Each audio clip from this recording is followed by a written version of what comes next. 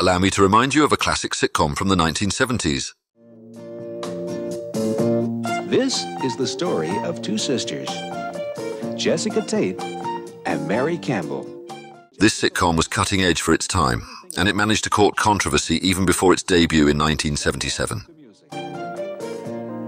The Tates have more secrets than they do money. Its plotlines included alien abduction, demonic possession, extramarital affairs, kidnapping, murder, organized crime, and communist revolution. What more could you possibly ask from a comedy? I was still at school in the late 70s, and I don't remember all of those story threads clearly, but I do remember looking forward to watching this half hour of madness every week after the 10 o'clock news. Each episode would be a major talking point for me and my friends the day after. Soap ran for 4 seasons on US television, and that was a miracle in itself because the critics were out to get it from the start. The press of the day stirred the church and TV decency activists to protest about what they saw as its immoral and indecent storylines.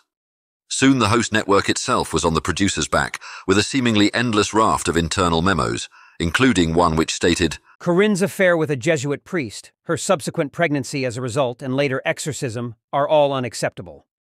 Fortunately for us, the producer completely ignored that memo. The show borrowed its premise from the American daytime soaps of the day, including As the World Turns and Days of Our Lives. The days of our lives. Cleverly, though, it wasn't just a spoof of them. It also borrowed their dramatic license, which made soap something far more than just another sitcom, and I remember as many dramatic moments from the show as I do funny ones. You were my child. And you were no less my child than had you come from my womb. Soap's catalogue of memorable characters included the apparently dizzy but often perceptive Jessica Tate. It's worse for them because everybody wants their autographs. So far, nobody's asked me for mine. But if they do, I've decided to keep it really quite simple. Just something like, best wishes, Jessica Tate. Then there was the gender-confused Jodie Dallas, played by a young Billy Crystal.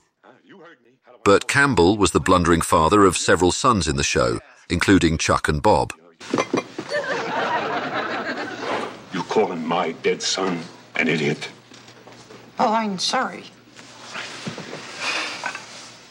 A dead idiot.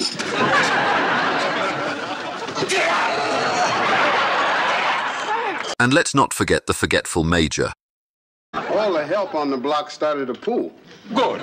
In the summer, the troops can go swimming. And we certainly can't forget the sarcastic and pleasingly disrespectful butler of the Tate household, Benson.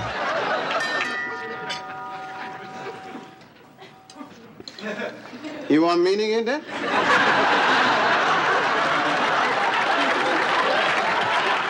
Robert Guillaume would soon get his own spin-off show, ultimately stepping up to a job as the state governor's head of household, and then to a role as assistant governor.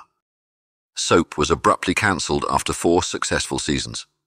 The reason for the cancellation has never been clear, but I do remember reading news reports at the time linking the cancellation to popular President Ronald Reagan's dislike of the show. Soap had a comparatively short 4-season run compared to the other great American sitcoms in my DVD collection, but in that time it was nominated for 17 Emmy Awards and won 4 of them,